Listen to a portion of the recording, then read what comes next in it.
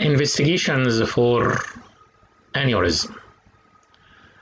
There are three important investigations to visualize and detect the site of the aneurysm, which are duplex ultrasound, CT angiography, and MR angiography. Differential diagnosis. Differential diagnosis, other causes of pulsating swelling.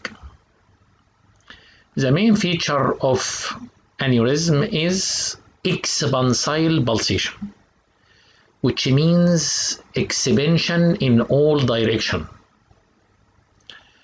This should be differentiated from any pulsating swelling which may be due to transmitted pulsation. What is the transmitted pulsation? Artery, femoral artery, and accidentally lipoma arises in this site.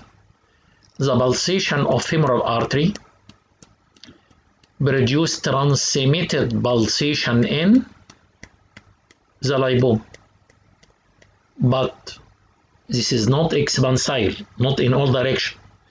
It is pulsating only in one direction. Plus, if you push the swelling away from the course of the artery, the pulsation disappears. Proximal or distal compression of the artery affect the size of the organism of the aneurysm and affect the pulsation of the aneurysm. Compression or distally or proximally or distally on the artery does not affect the lipoma. Therefore, transmitted pulsation, it is only pulsating in one direction, not in all directions.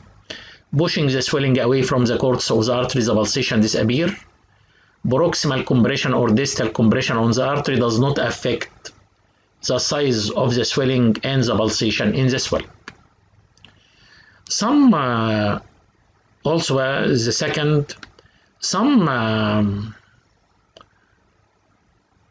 tumors may be pulsating. Example, osteosarcoma in the upper part of femur may be pulsating. Upper part of femur in the course of femoral, and is suspicious with femoral aneurysm. But pulsating tumor is irregular in shape, irregular in consistency, and there is areas of the tumor are hard. Sure, the tumor is not cystic, not compressible. The swelling may not along the course of artery. Sure, the tumor has a limited mobility, not like the mobility of the aneurysm across the course of the artery, etc.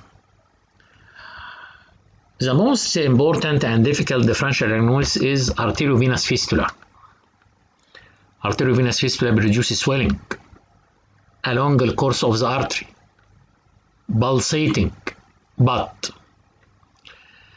it will produce machinery bruit and continuous thrill propagating both distally and proximally in the veins. And due to high venous pressure, there is secondary varicose vein connected with artery. Therefore, there is pulsating varicose vein. And sure, as we mentioned in arteriovenous fistula, due to increased venous return, there is reflex tachycardia and the compression of the fistula leading to bradycardia, which is called the Brenham's bradycardia test. Acute abscess. We mentioned in the complication, any acute abscess in the anatomical site of artery should be examined for pulsation to exclude infected aneurysm. What is the treatment of aneurysm? Aneurysm liable for complications and liable for rupture.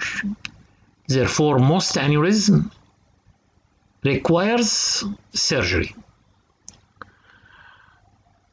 especially if the size of the aneurysm more than 4 cm. It is markedly distended and liable for rupture. According to the importance of the aneurysm, according to the importance of the aneurysm and the anatomical site of the aneurysm, we can do one of these techniques. If the area is anatomically safe, no liability of injury of important surround structure, example, femoral aneurysm in the femoral triangle, it is easy to excise the aneurysm and replacement by graft.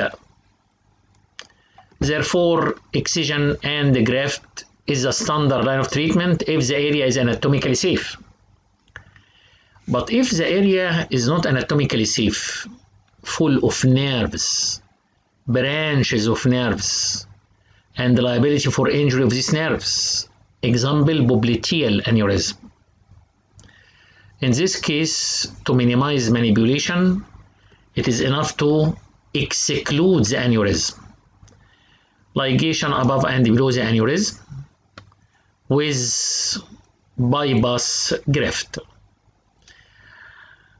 What occurs later on to the aneurysm?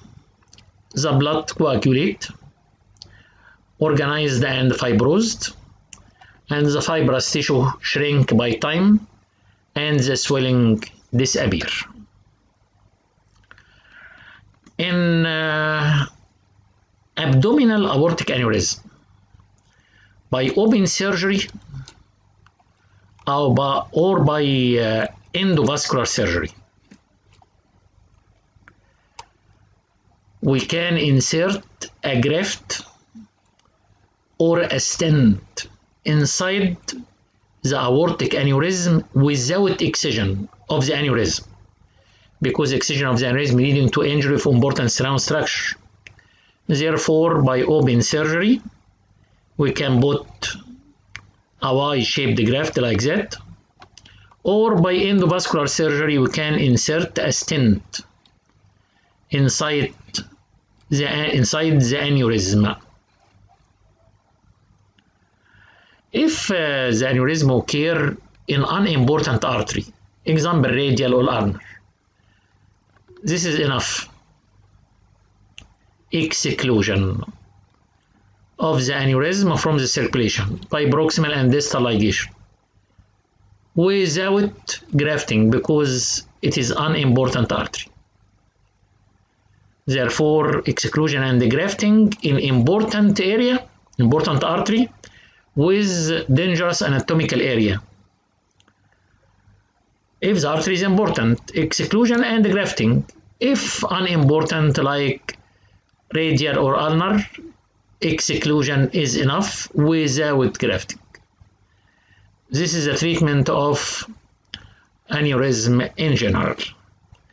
Good luck and thank you for good listening.